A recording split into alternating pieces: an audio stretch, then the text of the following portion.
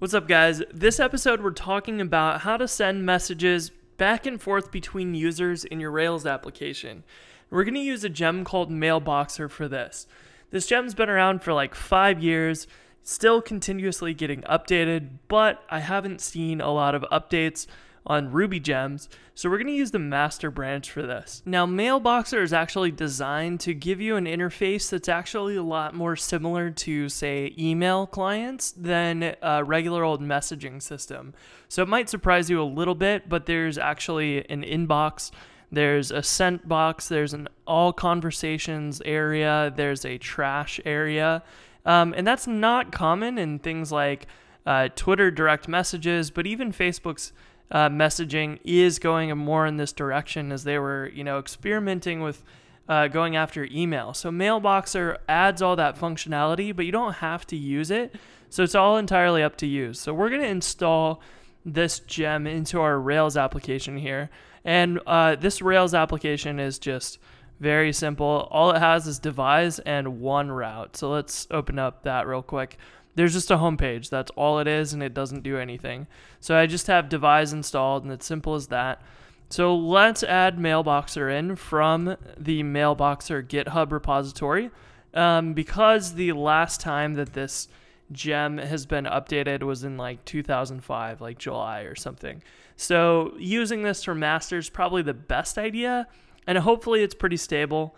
I don't see it changing that often, so if you want to make sure that you're on a very stable version, you can probably use the latest version on Ruby gems. But if there are any fixes that came into the master branch, you might want to take a look at that. So that's up to you to choose, but really the installation is very simple. You run Rails generate Mailboxer install, that adds some an initializer and some migrations, run your migrations, and if you want to, you can generate Mailboxer views, which are just the email notification templates. They're not views for anything related to the mail or messaging system that's built in. Now, Mailboxer is actually designed to give you an interface that's actually a lot more similar to, say, email clients than a regular old messaging system. So it might surprise you a little bit, but there's actually an inbox, there's a sent box, there's an all conversations area, there's a trash area, and that's not common in things like Twitter direct messages, but even Facebook's messaging is going more in this direction as they were, experimenting with going after email. So Mailboxer adds all that functionality, but you don't have to use it. So it's all entirely up to you. So we're going to install this gem into our Rails application here. And this Rails application is just very simple. All it has is devise and one route. So let's open up that real quick. There's just a home page. That's all it is, and it doesn't do anything.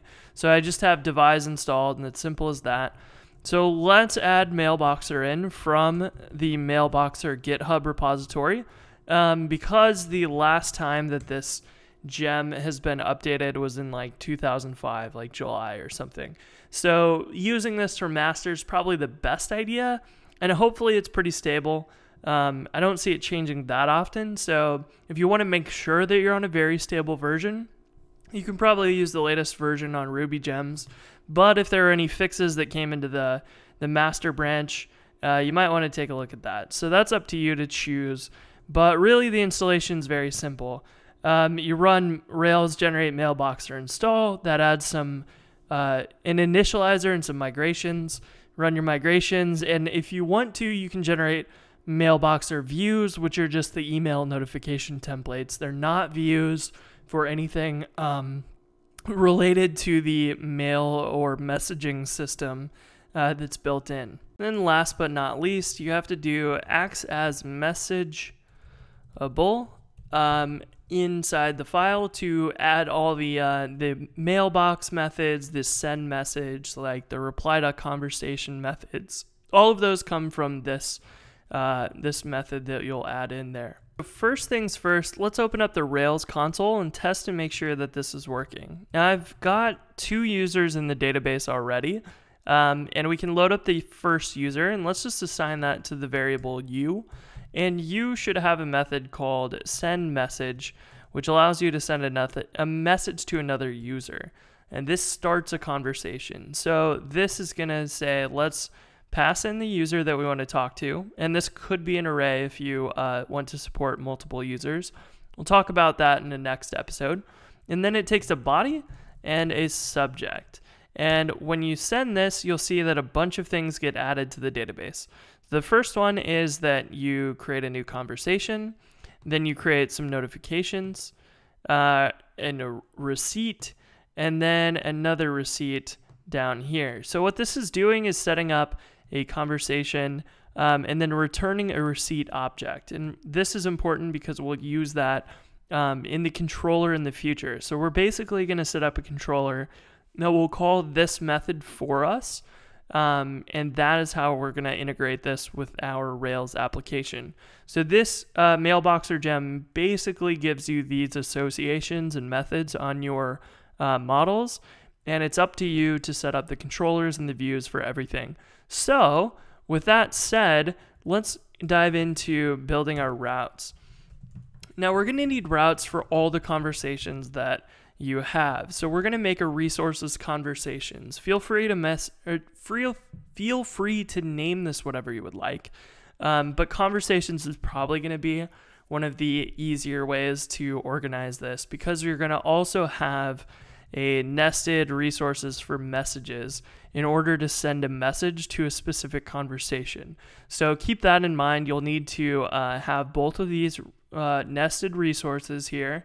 And those will be associated with one another. So your naming probably needs to be careful about, maybe you don't want to call the top level one messages, because you'll also need that nested one, and that makes it a little harder to name that one. So let's go create our conversations controller. So let's edit app controllers conversations controller.rb. And conversations controller should inherit from application controller, and we'll have our index method in here, which will get all the conversations. And we'll load that through the current user, and there's a method called mailbox that is talked about in the README. This is what every user will have. They'll have a mailbox, which is a list of all of the available mailboxes. So that might be a little confusing, but basically you have inbox here, you have sent box, you have the trash, and also just all your conversations. So we're going to use that by default, but you could use the inbox if you want your application to work that way. And then let's also make the directory for app views conversations, and let's edit the app views conversations index.html.erb file.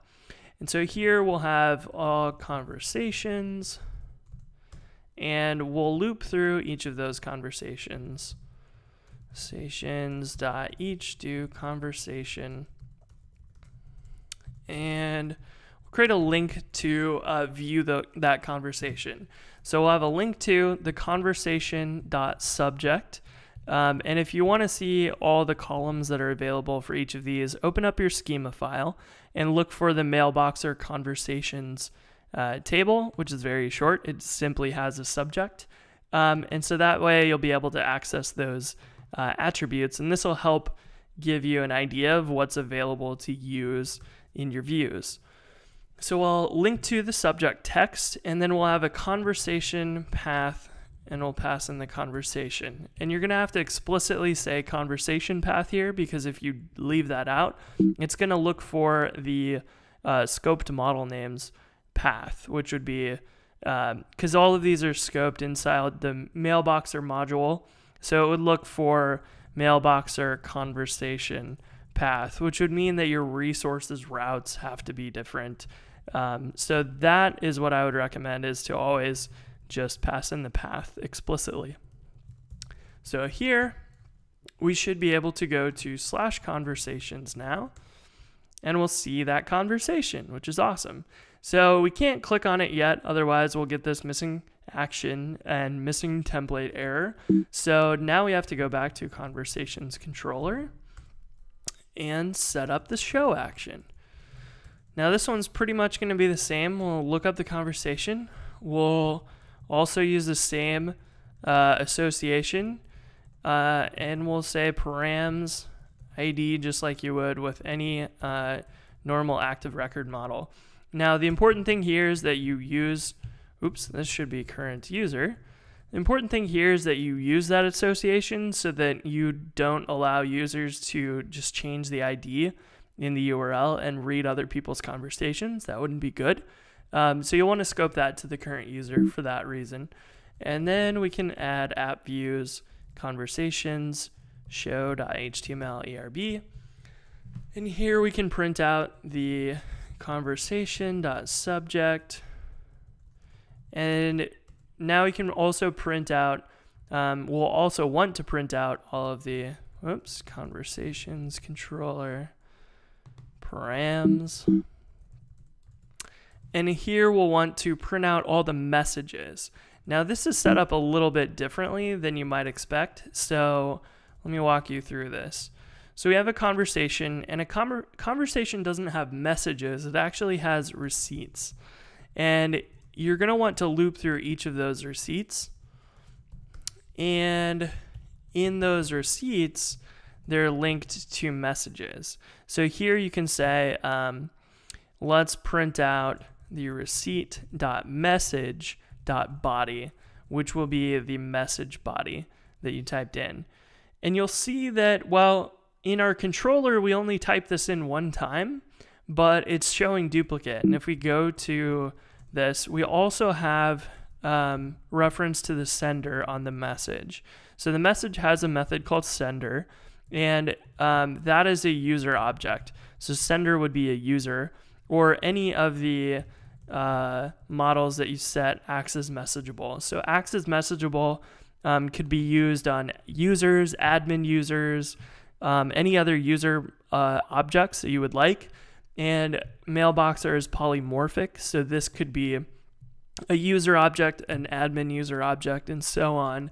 So long as they all share the same name, method name, you'll be able to say, that user commented, and put that in a div before your text. And so let's go down here and put a paragraph tag around the body.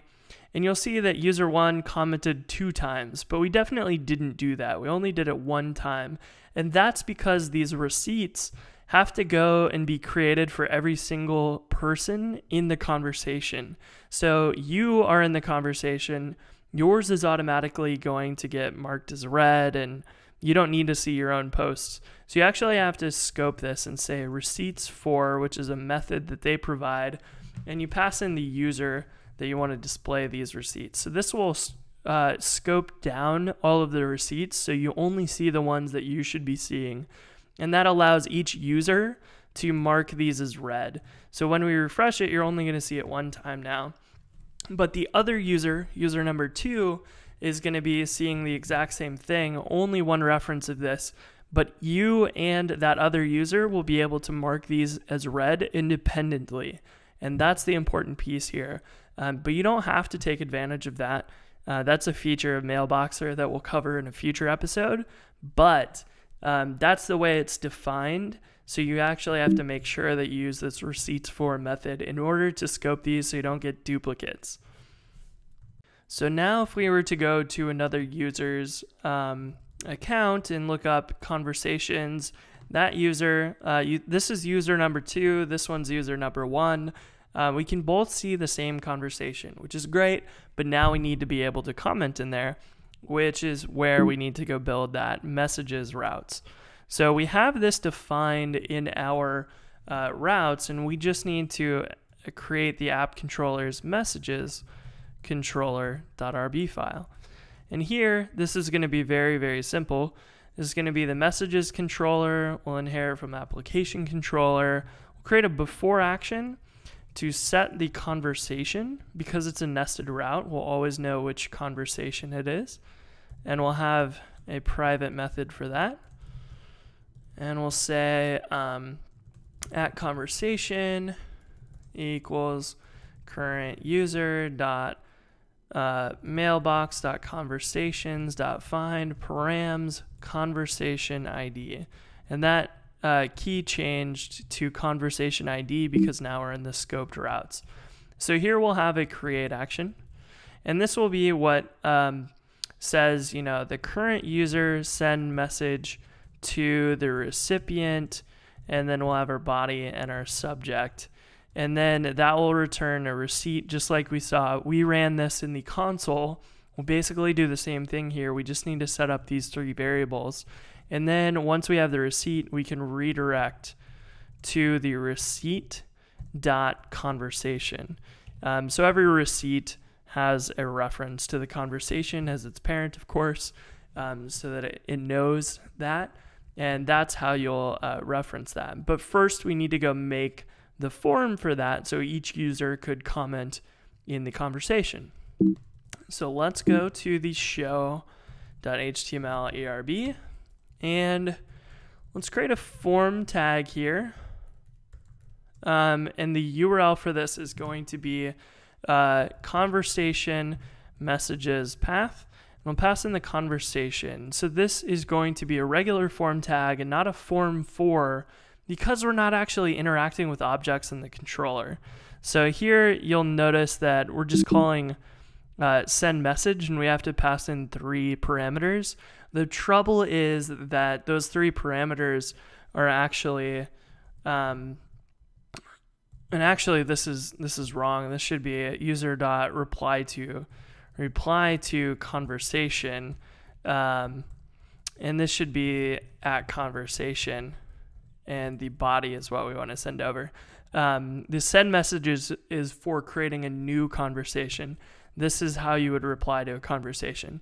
So we need this form to basically just send over the body, and we don't need to create like a message object for that because we're not creating a new active record object, which is a little frustrating because it would be nice to be able to just use strong parameters to say we want the body, and then our form for could use that, but we just don't have that the way that Mailboxer is currently set up as far as I understand. So we're going to set it up this way where we have a regular form tag and we do like a div and a text area tag called body and a submit tag and an end. And so what this will be is just params body, and we don't need to do the strong params here because we're just passing it in directly and we're assigning it directly as the body of this reply to conversation method. So this is the way that we'll do that. I'd like to see the gem get refactored so that it could be a little bit nicer, so that you could just say, let's create a new message for this conversation, and that takes care of it. But that's how it works right now. So this form tag should do the trick. And so now you see the form tag, and you'll be able to say, if we inspect this, it should go to the conversations messages path as a post. And then if we type in here, testing, and click save changes, we'll see that we get far enough in that we reply to the conversation, but we forgot to wrap this receipt.conversation in that same conversation path as we had before. So if you say conversation path around that, that should fix that trouble. And I'm going to post this again, so we'll see a duplicate of this message, but we'll verify that that did correctly redirect this time. So you see that duplicate because before it worked, it just didn't do the redirect correctly. And the second time it did both correctly. So this is cool. The user number 1 can refresh and see that. Whoa, it's working. And then we can jump to the other user and see that that's working as well. So Mailboxer is connected, and that's really all the controller and view code that we had to write for that. Of course, the last piece that we need to get all the basics set up is we need a new action and we need a create action for conversations. So these are going to be the last 2 pieces, and we'll jump into the conversations index and create a link to new conversation, and it will be the new conversation path. And we'll create the app views conversations new HTML ERB. New conversation. And as you might have noticed, this is very much just like your typical scaffold setup. We've just changed the methods around a little bit and used form tags instead of form for. Same thing's going to work here. We're going to have conversations path, method of post. And this time we're going to have basically three things. So we'll have a select tag for the user ID that we want to talk to. We're going to have a text field tag for the subject, placeholder of subject. And the last thing is that we want the text area tag for the body. And leave a comment. And our submit tag at the very end. And so we'll need to also pass in the available options here. And there's a method called options from collection for select, which is kind of a ridiculous name. But it's going to allow us to say, like, let's pass in all the users. You'll display their name, but you'll secretly pass us their ID. And so when we go back to conversations, we'll be able to click new conversation. And we'll see, oops, this should be nil. This is going to now list out the users, and so you can create a conversation with one of those users. Now, the thing is, I'm currently user number 1, and I don't really want to allow myself to have a conversation with myself on a website. It's kind of crazy. So what we actually will need to do for now is go into the conversations controller. And in the new action, we'll set like at recipients equals user.all, and we'll remove the current user from that array. And this is going to replace that. So we'll have recipients there, and that's going to just drop it down to only the user number 2. Now, the trouble with this, of course, is that that UI is not the best, but also it's going to load up every single user in the database and then subtract you out of that. And that's fine, but it's usually better in production to have like a search box, you know? So you would have like Facebook does, where it auto-completes users and loads those up via Ajax and does all that. So in a future episode, we'll talk about refactoring this so it's not such a gnarly little text box. But until then, we'll just have this like other create conversation. And so we'll submit this, and the same thing will happen here. So we can look up the recipient by the same method that we did with the messages controller. So we can have a find, and this will just be a regular old params user ID, because these aren't scoped to a conversation or anything because we're not using a form for. And so we can get that, and then we can have current user dot send message to at recipient. And we don't even need an instance variable because we're not going to use it in a view or anything. And then we'll have our params body and our params subject. And this will return a receipt just like it did in the message. And we can redirect to the conversation path for receipt.conversation. And if we wired all that up correctly, clicking Save Changes redirects us to conversations number 2. And going back to the conversations index for that person, we can see that that conversation is there as well. So this is all that you actually have to do to get the bare minimum of messaging working with Mailboxer. I kind of wish that they would give you this stuff, the views and the controllers, or provide a generator for that. And maybe they do, and I haven't noticed it. But that is all you really need to do to set all this up. You're just passing around data into the send message directly. It'd be nicer if they had a way of, you know, a helper class or something that you could instantiate and save or whatever. that would allow you to go do that. But this works pretty well and allows you to, get conversations on a basic level going within about 20 minutes.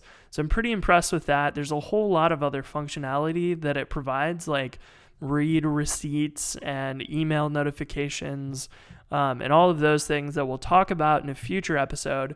But for basic messaging between any type of users in your system, it's about 20 minutes. So that's not bad at all. And if you were to roll this yourself, you could do the same thing in about 20 minutes. The trick is that Mailboxer will give you all those read receipts and the email notifications and a lot of those things. So unless you really need to customize it or make it super efficient for your application, Mailboxer is a good choice if you don't need to do all of that. So until the next episode where we dive into advanced Mailboxer, I hope you enjoyed this. Leave a note in the comments if there's any specifics you'd like to see around messaging and notifications and whatever around messaging. And yeah, I hope you enjoyed this, and I will talk to you next week. Peace.